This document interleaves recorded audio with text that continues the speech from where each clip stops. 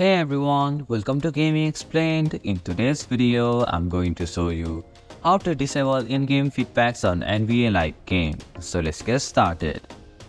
First, open the NBA Live game on your device. Tap on the settings option from the top right corner of your screen. In the settings menu, look for the preferences option. It should be listed at the very top of the menu. Tap on the edit button right beside it.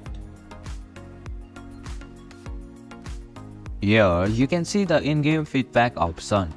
Finally, tap on the toggle switch next to the in-game feedback option to turn it off. The switch should move to the off position, indicating that in-game feedback is now disabled. And this is how you can disable in-game feedbacks on NBA Live game. Thank you for watching Gaming Explained. Hope this video was helpful. If it was, then hit the like button and comment down if you have any questions or feedback. Also, if you are new to our channel, please subscribe and hit the bell icon so that you don't miss our upcoming videos.